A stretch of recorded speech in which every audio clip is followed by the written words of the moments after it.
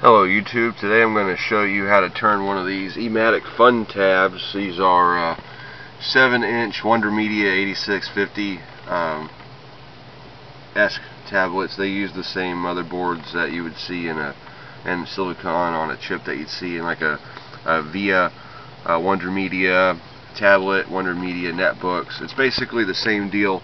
It runs Android 2.2 by default. I think it has an ARM9, but don't kill me if I'm wrong. I think it is an ARM9 chip. It's not all that fast. I think they're like 900 megahertz. It's got 256 megs of RAM.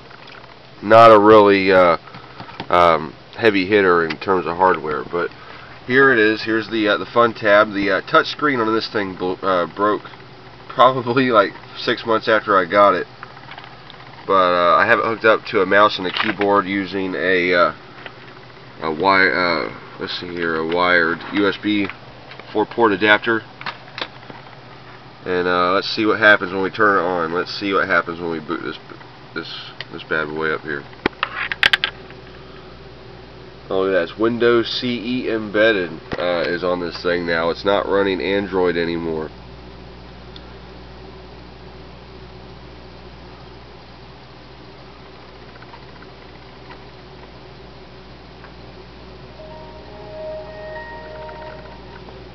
And it works great. Somebody put together a bootable zip file that you just unload onto a micro SD card, pop it in this tablet, turn it on, and it'll install WinCE instead of what you would normally have on it. And I tell you what, like, it runs way better with WinCE than it did on Android 2.2. And I hate to say, you know, it sucks that WinCE is the only operating system I found for this style of device that does boot up properly. I saw some work on Techno's website, and I think there's an author named Wicknix that was working on a Debian port to the WM8650 hardware a year or two ago. I think he quit developing around June 2012, and then somebody else took over. You know, some other team was trying to develop Arch Linux for the system, which would work better, but nobody ended up making a bootable zip file that I could find. And being the Luddite that I am, I wouldn't know how to build it. I'm not that familiar with Linux, and I don't have that much time on my hand to try to sink my teeth into a project like that. But so far, I mean, it's already more useful than it was with Android 2.2,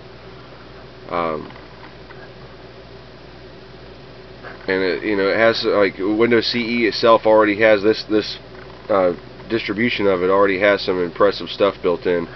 It has WordPad, so you can just come in here, you can format, change the font. It already has some preloaded fonts, and it uses TrueType fonts, so I'm assuming you can load up fonts you can download readily off the internet. Got the Notepad app right here.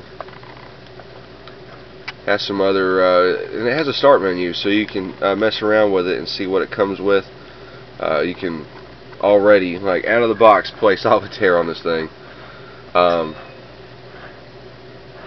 going to show you some of the other capabilities of this device here. I've loaded up a movie. It opens up in Windows Media Player.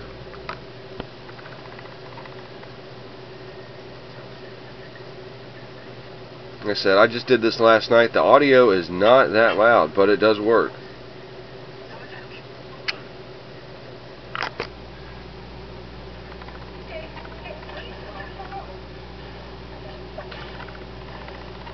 Works all right. I mean, it's like this thing was ungodly slow when it was running Windows, or when it was running Android 2.2. It was ridiculous. This thing comes with Internet Explorer. The Wi-Fi on it, I haven't got the Wi-Fi to work, unfortunately. I come over here, you can turn it off, turn it on, it doesn't do anything. The Wi-Fi icon in the gadget bar over here just stays off the whole time. But this thing runs WinCE apps. It's similar to Pocket PC. If you happen to have one of these old tablets or any of those other Wonder Media tablets and you're just not using it anymore, you want to find a good use for it, I really recommend checking this out, putting Windows CE on it. I'm going to paste the name of the file you need to look for in the comment section or in the description of this video, and as soon as I get a chance I'll try to post a link to it that I can find. But yeah, it runs pretty good. It's already more useful as far as I'm concerned than Android could run on this device. Like, you'd always have applications crashing.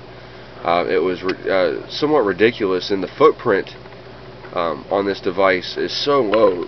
It has like for storage memory, that's one thing. It's in use is 255 megabytes out of 349. That's storage memory. Program memory